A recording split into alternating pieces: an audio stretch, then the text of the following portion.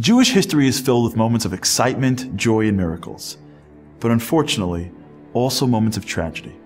And while the Jews have suffered in many ways for many years, there was no greater tragedy than that of the destruction of the temple almost 2,000 years ago. That moment is the cause of all suffering since.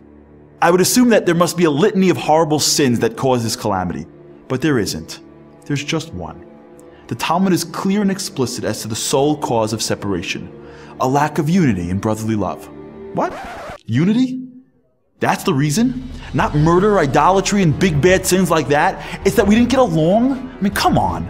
All this tragedy because I dislike someone for no reason? Because I gossip?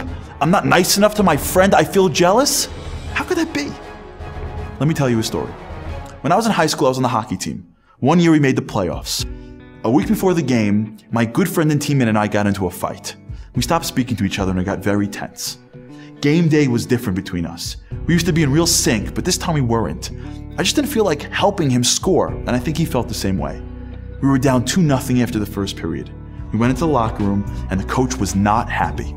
He waited for quiet and said to everybody, "For us to win this game, winning has to be everyone's #1 focus. If it's not, let me know so someone else can take your spot out there." We all nodded. We've heard this speech before. We screamed, "Go team," and started filing out of the locker room. The coach stopped me and my friend. "You two are benched for the second period." "What? Why?" "Because winning isn't your #1 focus." He said, "I don't know what's going on between the two of you, nor do I care. If your #1 focus was winning, it wouldn't matter who scores, who looks better, who gets to be the hero. For a team to win a playoff game, it needs to join together, drop their egos, and unite under the same goal. For you two, winning is important, but that's not your #1 focus out there today. You are more important than us. So until you change your attitude, you're not playing in my game."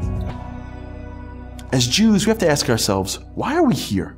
We are here for the unique task of bringing God into the world, infusing His ideals, His love to others. When we're easily angered, feel jealous and envious, when we hold on to our egos, when we don't extend our hand to help someone in need, we're showing God, you're not the most important person, I am. That person isn't a teammate of mine who will join me to increase your honor. That's a competitor of mine that'll diminish my glory. You see, unity is not just about how we treat each other. It's also a litmus test about how we feel towards God. A lack of unity shows that even if we look, talk, and dress otherwise, we really don't believe He's in the center of the world. We think we're the center of the world. And by choosing ourselves over God, we lose a piece of that specialness. We lose the right to His home. Take a minute and ask yourself, what am I playing for? My honor, my recognition, fame, or fortune, or His? If it's His, if we start to shift our focus from me to God, then we look around and start to see teammates and not competitors. We start to unify, and then nothing could stop us.